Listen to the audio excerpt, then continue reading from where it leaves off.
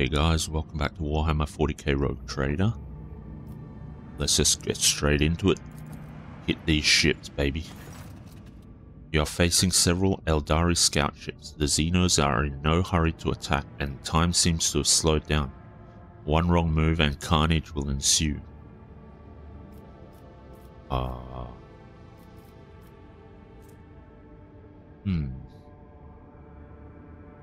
They're in no hurry to attack. Well, let's ask Elliot to help us negotiate then. Elliot's speech is met with a torrent of Eldari abuse that is too much for even your elucidator. The Xenos accuse her of betraying her kind by conspiring with the monkey and unceremoniously cut the connection, yet their ships are no longer blocking the way. Okay, well, we at least didn't have to fight them, because if they were the Eldari, since we have Elliot on board, don't really want to upset her by killing more of her people unnecessarily, so I think we're gonna just go back to the I guess the full universe map, the Cranach Expanse map, and go from there. Okay, so oops, went all the way up there. Wasn't what I was intending to do. So let's go to Tenebrous Aquay. Let's make it unsafe. I'm not sure I want to take a deadly travel route, so we don't necessarily have to make this safe, because we're only I don't see us traveling through this lane that often, so unsafe is, I think, best option. The engine decks were transformed into exotic gardens. Several chambers sprouted foliage vaguely resembling the plants on Terra, although they exhibited a glass-like surface polished to a mirror sheen, while reflections in the plants perfectly copied the surrounding objects. They did not show a single living being. Those who peered into them saw grotesque, blood-covered creatures instead, not unlike bloated abyssal fish with a pair of clawed limbs, sometimes more. Unable to destroy the sinister growth, the Voidsmen covered it with plasteel hoods until leaving the Immaterium, finally ridding the vessel of the corruption. No perils of the warp prevented the vessel from returning to real space. Okay.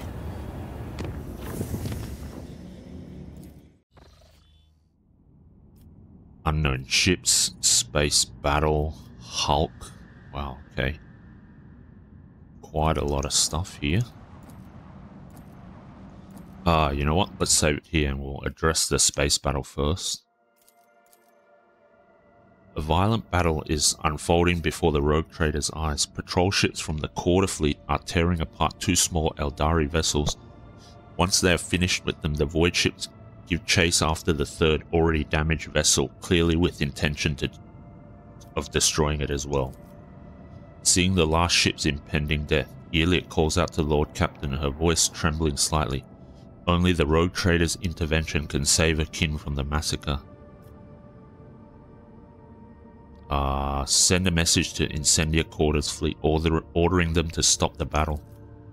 The Voxmaster relays the Lord Captain's demand to stop the battle and soon returns with a reply. According to the Quarter ships, this group of Xenos are malicious criminals. They are guilty of raiding this system's planets and robbing merchant vessels. Incendia Quarter's void ships are intent on performing their duty before the Emperor and is exterminating the Xenos. Elliot's son sullenly watches the unfolding chase through the stained glass window of the captain's bridge.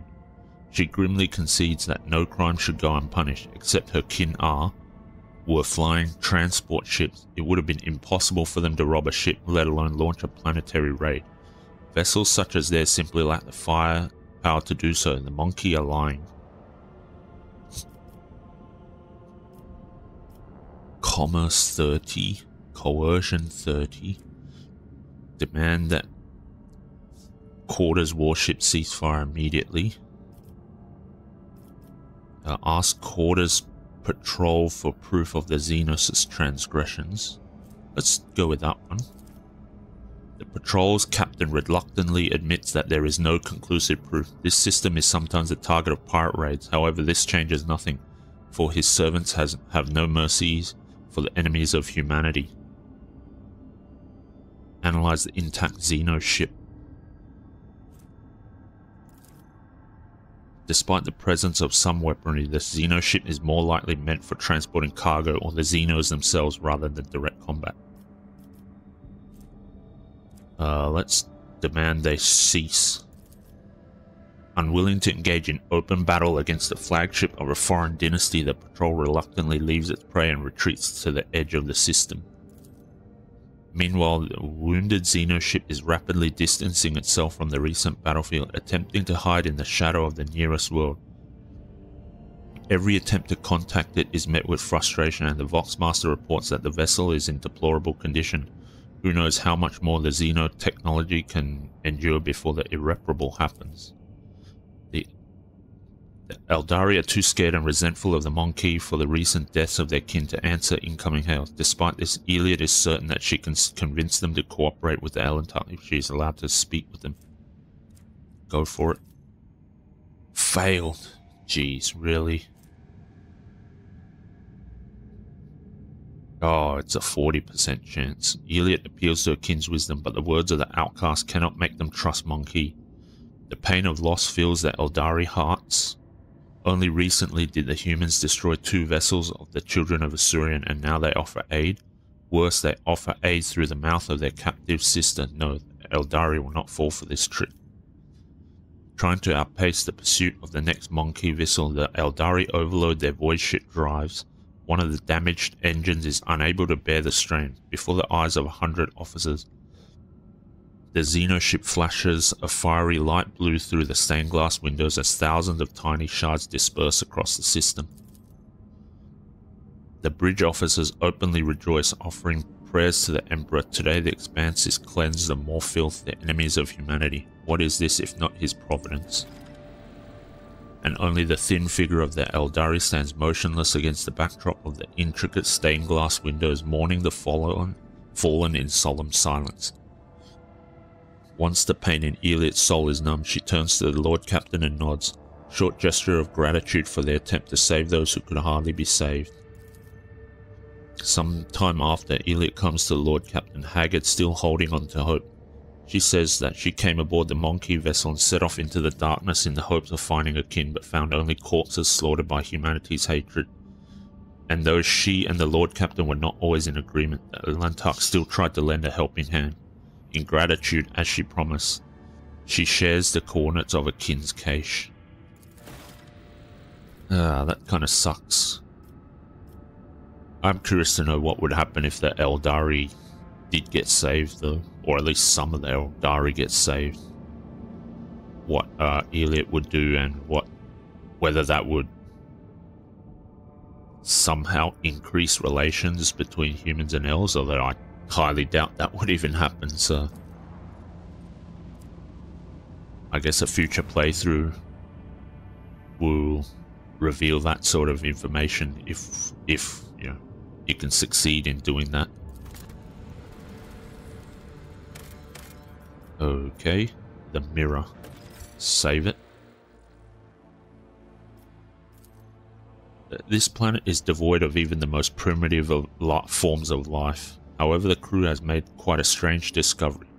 A mirror lying right in the center of a huge crater. A completely ordinary mirror in a frame, by all appearances in pristine condition. Ooh, I don't know. I want to take the mirror aboard the ship. Destroy it immediately.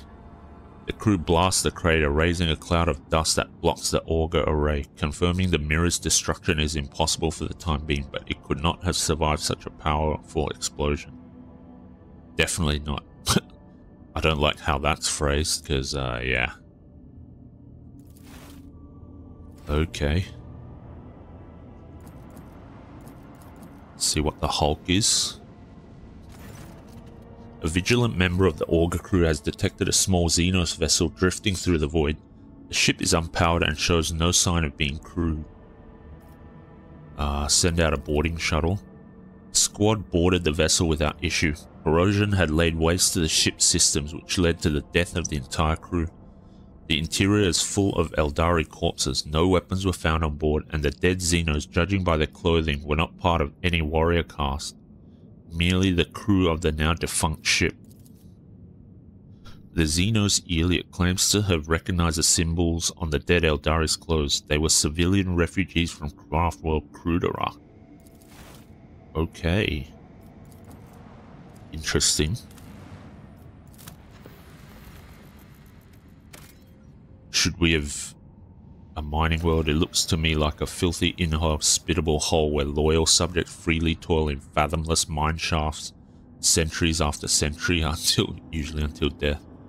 Wonder if we visited the hut, would that have made a difference to the Eldari being attacked or not?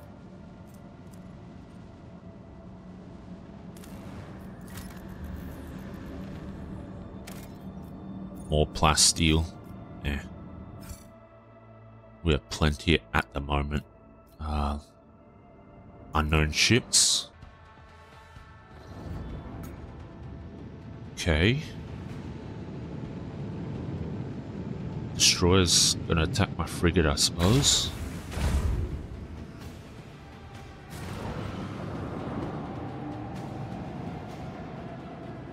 This thing's dropped a few of the missiles. Ooh, that's some nice damage.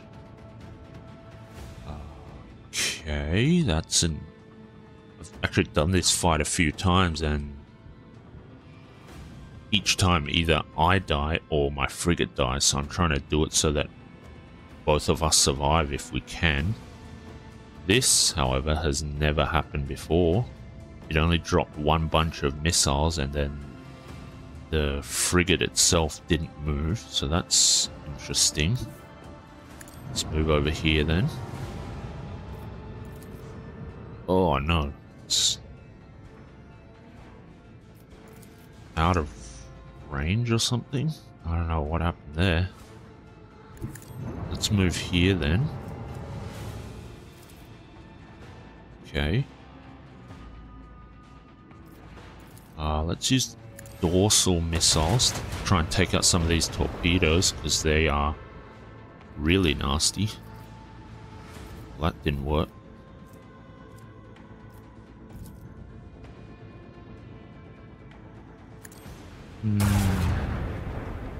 Took out another one. That's good. Let's see how much damage this will do to the...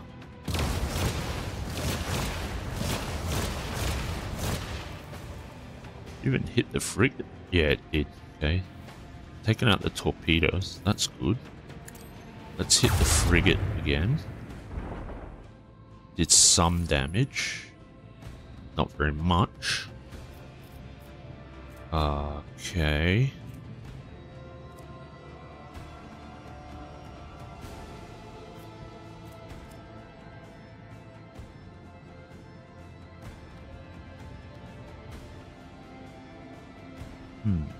Okay, how do we want to play this?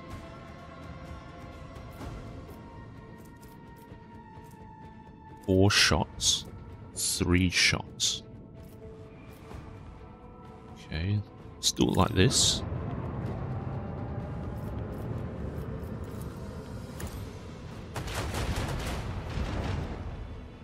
Okay, now try and flip it around.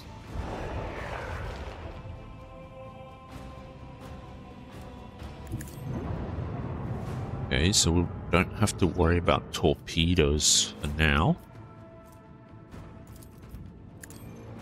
It's exposed vulnerabilities. It's on that side, okay. Stuff that up. Should have done that before. What is this thing gonna do now? Attack my frigate, I suppose. Oh, it attacks us. That's fine. Spreads the damage out a little bit, which is okay with me.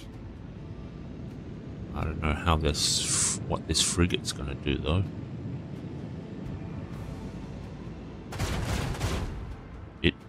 didn't attack at all. What the heck? That's odd.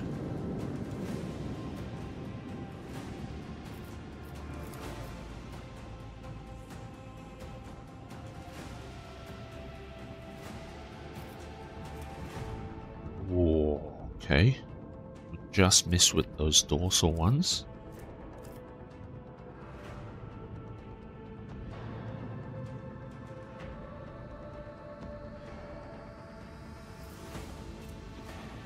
Okay. This guy's gonna chase us around a bit.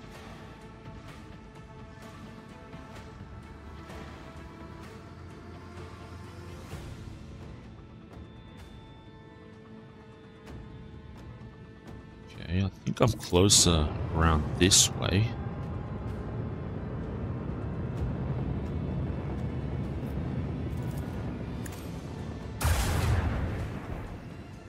Alright. Can't use Empyrean. Can use this one. Miss? Really? That's annoying. Okay.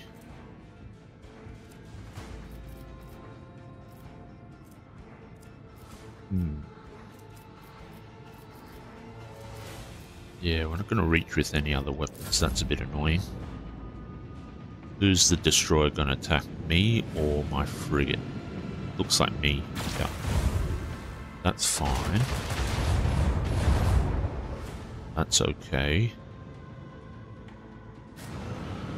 Now he's dropped Dava torpedoes, which is not good.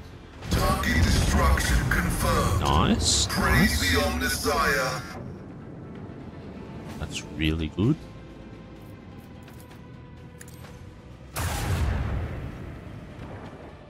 Okay, we took out one of them.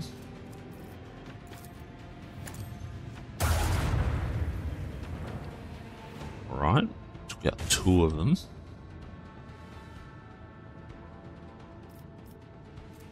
These are the long-range ones. Let's head forwards. Nope. Okay.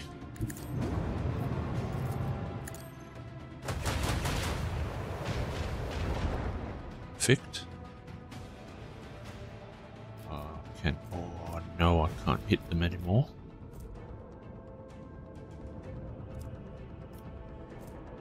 Side is longer.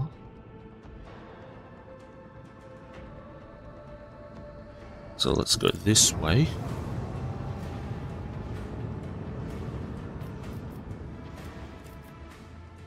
Alright, let's scan them. Okay, that side does more damage, so try and attack them from there. They have to do a big turn, so it should be out of range from their second weapons. Yep.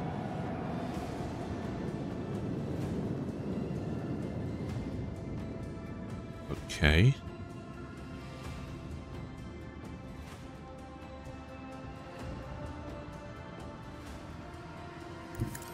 Go here.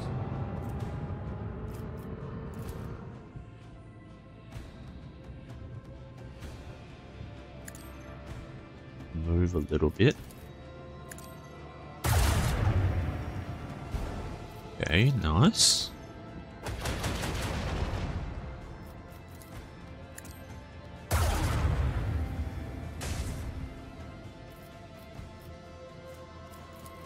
And let's just do the storm.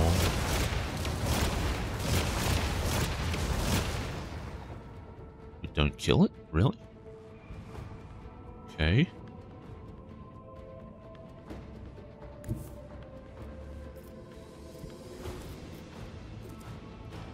Alright, let's move here. And let's destroy it. Really? Come on. Okay, finally. Our technological superiority was obvious. Void Drakari trophy, 75%. 36%. Okay, nice. Okay, so now we have to chart new routes. Okay, so we can come up here, go through to there. That seems alright. At some point we have to come back down here. Let's go to Nola Septon, but we'll save it first.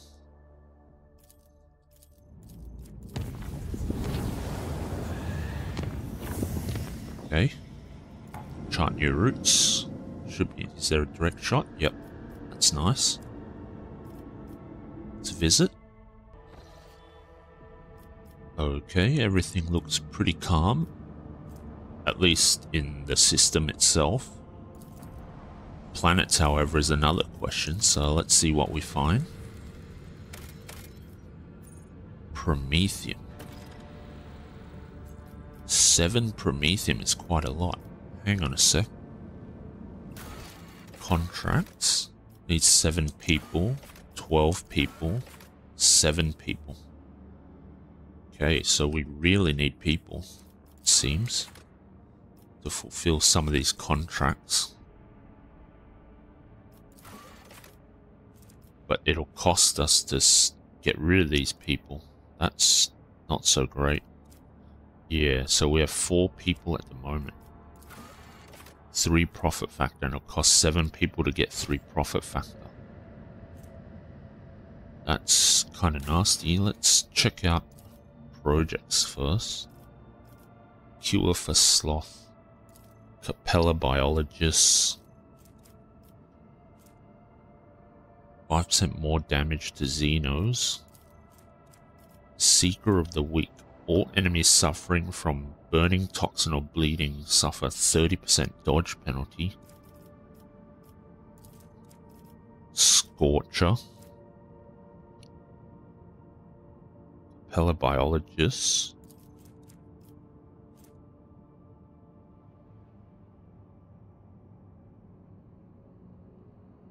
Melee.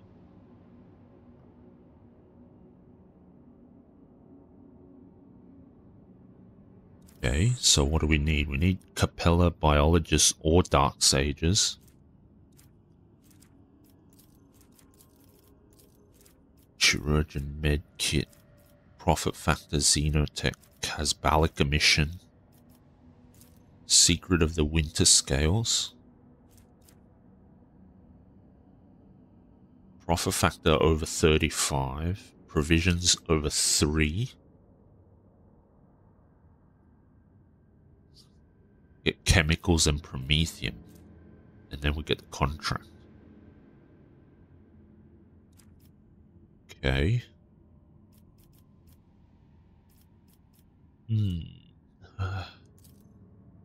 Capella Biologist gives us profit factor. Seeker of the Weak. It's an item. Gives security. This is okay, but not super strong. Scorcher gives us 4 security. I think I want forest fortresses. Need 3 plasteel and 3 weapons. We can decide that later. Oh, okay, so we're still executing this one. And we're still executing this one too. Okay.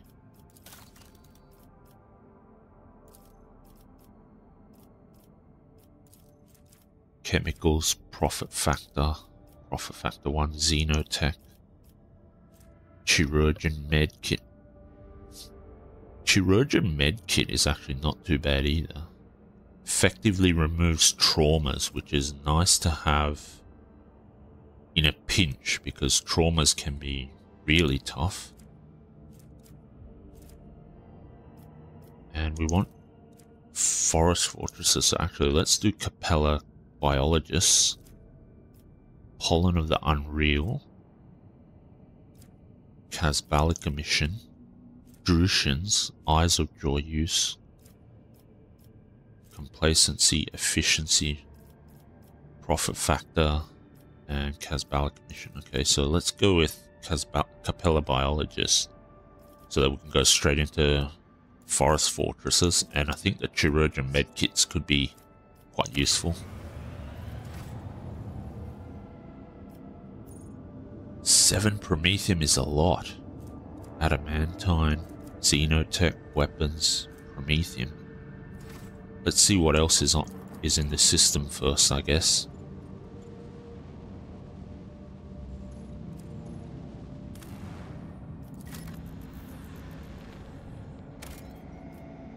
Adamantine. We actually have no adamantine at the moment, so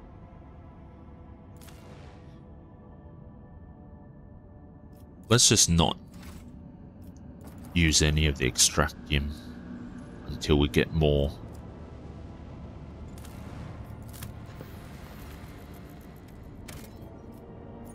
Okay, let's save it here. Hive City. The Santiel's Pride hives are oozing noxious haze veined with sulfurous streaks. The promethium fumes from the gigantic distilling cauldrons located beyond the temperature shields. Vast, endless deadlands littered with spots of promethium stations and refineries separate the colossi of rockcrete and adamantine with its crown of gargantuan spires. The heat of this system's star has turned this world into a boiling but lucrative gland within the body of the House Quarter Protectorate. It's hard to tell what's more impressive, the grotesque grandeur of this place or its extreme toxicity. Okay. So we didn't get anything really from it. Alright. Well, in that case, we're moving on and we're going to go to Cranach then. Okay. Let's go.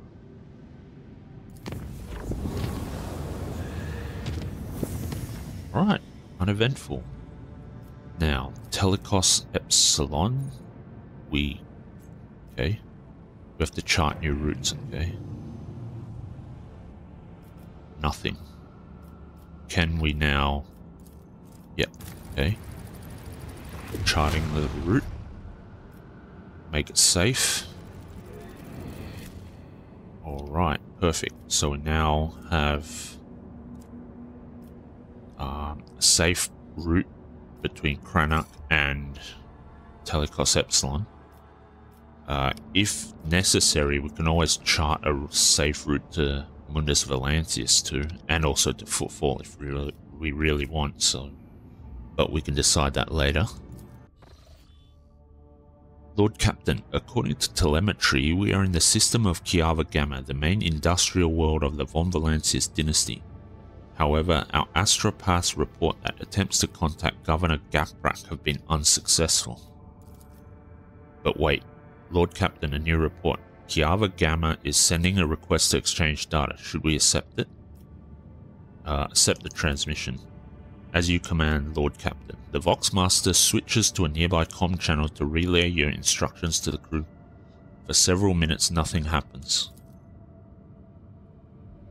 Suddenly, a deafening screech erupts from the bridge's Vox system. You hear violent tirades of garbled binaric code like the low chuckles of machinery.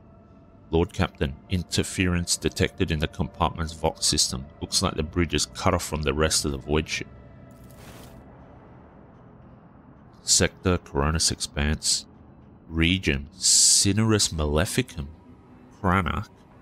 Picked report on events on the bridge when entering Kiava Gamma. Recorded by Servo Skullwatcher 16. The void ship's bridge. Sounds of working cogitators and officers' footsteps. The everyday scene is interrupted by an ear-splitting beeping sound followed by lumens going out. In the dim glow of candles and emergency lights, one of the officers in frame cries out, another falls to her knees, clutching her head. Over the beeping of voxes, shouts can only just be heard. What's going on? The doors are locked. We've lost contact with all compartments. One of the bridge officers turns to the throne. Lord Captain, the Vox stations are malfunctioning and overloading the system. None of our outgoing transmissions are getting through. The incoming ones that do make it are distorted beyond interpretation. The Lord Captain gives the order to decipher the incoming Vox transmission at all costs or continue sending orders from the bridge and request status updates. Let's decipher them.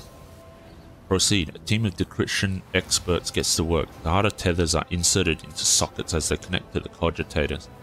One of the Vox clerics leans over the console. Another is writing something on a piece of parchment, but then she bursts into maniacal laughter and stabs herself in the eye with a steel quill.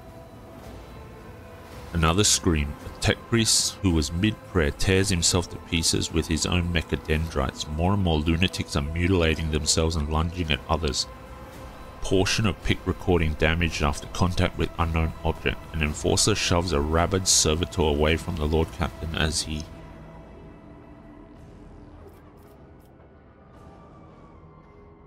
Strength 20 coercion rushes to help the crew, shouting out orders. The mad officers are attacking their comrades. The recording shows glimpses of a torn head staining everything with blood and a Vox cleric howling in pain, clutching his broken arm. By the time they've tied up all those not killed in the scuffle, the bridge attendants can barely catch their breath. Damn. Scrap code. The voice belongs to the on-deck engineer who has turned to the Lord Captain from his station. We have been attacked with scrap code, a tech heresy designed to corrupt machines. The transmission received from the planet was infected with this taint, and it is now running through the ship's veins. Omnissiah, preserve us. The Voidborn officer appears before the Lord Captain once more. Whatever it is that's attacking us, we have a backup procedure that can circumvent the Vox barrier. In the atrium leading to the bridge, there is a terminal for an isolated system that still might be unaffected.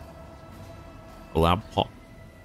The pipes over the void at the officers' heads burst, and a blast of hot air flings the Voidborn away from the Lord Captain, his body slamming straight through a cogitator panel. The pick frame spins uncontrollably. The server skull was jolted by the gust. The pick recorder fogs over the Vox, picking up the crackling of electricity and a death cry. Gas on the bridge, a junior attendant shouts, and instantly doubles over, inhaling the poisoned air. Give orders to evacuate immediately. Carry on with your duties until the very last. Well, we're not running for our life. Evacuate immediately. Do we want to abandon the post? Yeah, we have to evacuate. The rogue trader personally oversees the evacuation. Bring the plasma cutters. Get the wounded to their exit. Officers repeat his orders. When the servo skull following the rogue trader reaches the doors, they fall to the plasma cutters and crumble outward. The rogue trader is the last to leave the bridge. Leaning on a support beam, the rogue trader takes several deep breaths, trying to flush his lungs with air. Then he straightens, smooths his uniform, and heads toward a goal known only to him. The servo skull follows. The atrium is in a state of panic. Silhouettes skitter about in the dark hall, illuminated only by the flickering of emergency lumens. Curt orders and someone's feverish words of prayer can be heard. Having lost all communication, the beheaded ship is writhing in agony. It takes a while for the Lord Captain to find the cogitator mentioned by the fallen officer. The panel of the isolated terminal is riddled with cracks and bloodstains, and on the floor by the terminal, a tech priest is lying in a heap, with his head smashed and technical liquids mixed with blood oozing out of his port. The Lord Captain decides to take his chances restoring the terminal. The rogue trader rips the power key off the tech priest mechadendrite and opens the cover on the terminal. Sparks fly into his face, but he's confident in his manipulation of the tangled wires and clanging levers. After replacing the cover and ensuring that the system is restored, the Lord Captain brings up the required data on the screens. Maintenance Bay is sending out hundreds of desperate distress calls that have gone unanswered up to now. When the machines went out of control and started turning people insane, others, driven by some hateful and paranoid logic, started butchering the servants of the Adeptus Mechanicus. The tech priests have sustained heavy losses, but the remains of the cult are still holding the line. Out of everything that's happening on the ship, the situation in the maintenance bay is the direst. The Lord Captain knows where help is needed most. He decides to head to the maintenance bay himself. Rogue Trader arrives not a moment too soon. The crew, frightened out of their wits, have already cornered the priests of the Omnissiah and are about to execute them. The Lord Captain stands between the angry mob and the tech priests, his sheer presence already giving the crowd pause. Harshly cutting off any objections from the crew, the rogue trader orders the officers he gathered on the way here to escort the mutineers out and set up a guard post outside the bay where the tech priests begin to offer desperate prayers to the crippled machine spirits. The walk to the bridge is uneventful. The crisis has passed. Although wounded and crippled, the ship nevertheless is returning to its normal operation. Life on the bridge is as bustling as ever, even though the people are surrounded by destruction. The senior officers have the situation under control and the people have been organized. The emergency crew have already finished repairing the pipes, the technomats are setting up cogitators and consoles, and the healers are bagging up what few corpses there are and examining the wounded. By the comm station, the rogue trader runs into the Vox Master. Praise the Emperor, you're in one piece, Lord Captain. The situation on board is satisfactory. I was just in the middle of setting up comm channels. Soon all the Vox casters will be fully operational. Another man appears in the pick frame, a junior officer completely out of breath, carrying a heap of scrolls. The Vox Master nods at him. Here are the reports, Lord Captain. If you find yourself able to return to your station, I can immediately give you a rundown of the state of affairs on the ship. Okay, well, that was crazy. Lord Captain, the situation has been brought under control, more or less. It will take some time to eliminate the consequences of the attack completely, but the vessel is capable of motion. We may even be able to conduct a warp jump if you feel we should leave the system. Allow me to bring you up to date. Fortunately, the bridge suffered only minor losses. The reports mention only a few casualties that have already been replaced.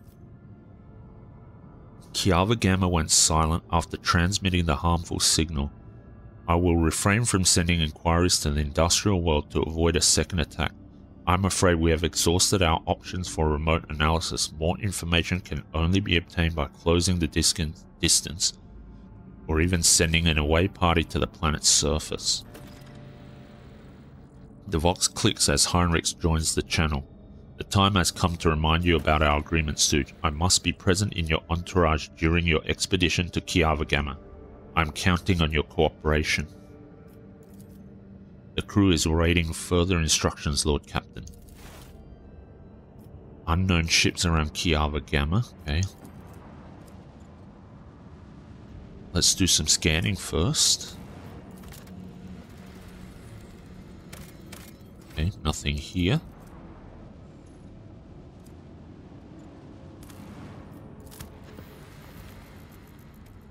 Okay. Save it here and let's see what this is all about. The dwarf planet is marked on the Von Valance's protectorate charts as Atel and serves as a backup source of water for the habitable worlds of neighboring systems. Due to the abundance of bacteria proliferating in the Atel hydrosphere, the extraction of ice was stopped half a century ago, but much to your officer's surprise, the augurs detected an unidentified mining rig deep underground. Presumably the excavation is aimed at extracting clay materials near the planet's core, enriched with iron and other metals. Persuasion. Contact the Extractium's Vox station.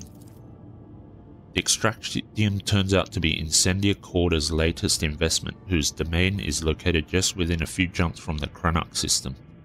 While this world is of little value to the Von Valance's dynasty, your officers see this gesture as an attempt to test the boundaries of the newly minted rogue trader's leniency. Seneschal considers this act unacceptable and assists on confiscating and rebasing this extractium that was illegally set up in Von Valance's territory. Pascal notes the unusual composition of Atel's core. Subsequent development will allow the extraction of rare refractory metals. Heeding his advice, the rogue trader decides to keep the extractium for himself. Graciously allows Incendia Corda, destroy the extractium. Rogue, that's not very good. and insists on confiscating and rebasing this extractium. That was okay. Let's keep the extractium from ourselves. Your people easily assume control as the frightened workers and the token security crew do not even attempt to resist. The extractium's machines are restarted shortly after. The amassed containers filled with precious ore are delivered to the flagship's cargo hold. Okay. More plasteel. Okay.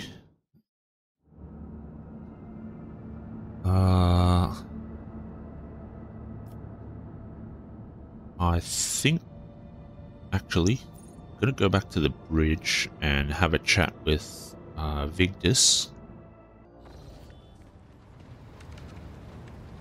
Okay, so here's Vigdis. Let's talk to her after all that chaos with the tainted chaos tainted Vox message. Lord Captain, the ship informed me about imminent meeting. Okay. Well, apparently there's nothing to say here. No info. Okay. Thought there would actually be something here, but apparently not. What about this? Nope. Okay. Save it here. Let's talk to the bridge technomat if we can. Oh, nothing. Alright, well.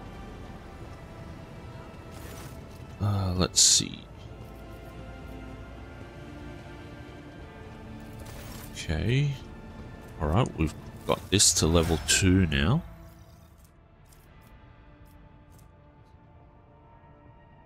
Ceramite plating protects the vessel from harm, negating 5 points of damage on each side. Very nice. Repulsor shield. 80 points of protection for each sector. This amount is doubled against enemy kinetic attacks. Okay. Griffin pattern torpedo tubes. 5 plasma torpedoes with 19 damage warheads. Riser pattern plasma battery. Long range broadside. Okay. Take that. Scrap box. Glimmer pattern void shield. Okay. Alright, now reputation. Nothing tradable.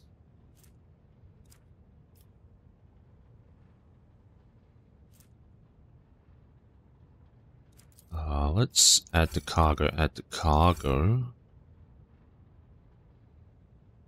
We did have Void Drakari trophies, did we not? Yeah. Do these do anything other than act as cargo? Because if they weren't just cargo, would they have not gone straight to cargo instead of our inventory? Not sure. Alright, well. Not sure about that, but let's go to Opticon. Reputation. 3,950. Let's just trade them all in. Ooh, okay, we got 2 levels out of that actually. Haywire Grenade, Combat Manipulator. Whenever the wearer uses a non-attacking consumable item, it counts as an attack of a different type than the previous attack for the purposes of versatility. Interesting. Targeting Visor. Increases the wearer's chances to hit at targets at a range of 10 or further by 20%. Okay. Interesting. Now let's see, have we gotten any other... Have we unlocked anything else? No. We need more levels in this one. Okay. Fair enough. Whoops, wrong one. I think it's the same for everything else. We need to level these guys up first. Hex rifle. Interesting. Peripheral visor. Each time the wearer spends 10 stacks of tactical advantage. Okay. Commissar boots. Fair enough. Precise bolter, large medikit. Fusion gun. Heavy stubber. Storm bolter. Mazoa pattern sniper rifles. So it could also go with this one. It's a solid projectile though. Bane of Sorrow. Laser weapon. Okay. Dark Lance is Drukhari weapon. Fellowship of the Void. Okay. Splinter pistols. Arch militant's boots. Okay. Nothing too much here. So I think we've gotten everything we need out of this one. We don't have much in the way of Kazbala commission. Do we have stuff we can trade? Yes. Trade 7,500. Commissar boots. Hex rifle and the peripheral visor. Drukhari Void trophies. Okay, well. Not sure if there's anything else there, but let's do cargo ship. Yep. Okay. So this negates 5 points of damage.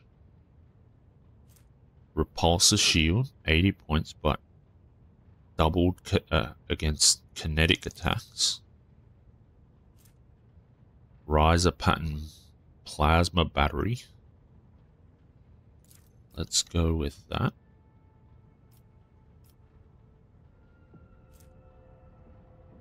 Griffin pattern torpedo tubes. Dorsal Starbreaker Lance weapon is not necessarily all that great.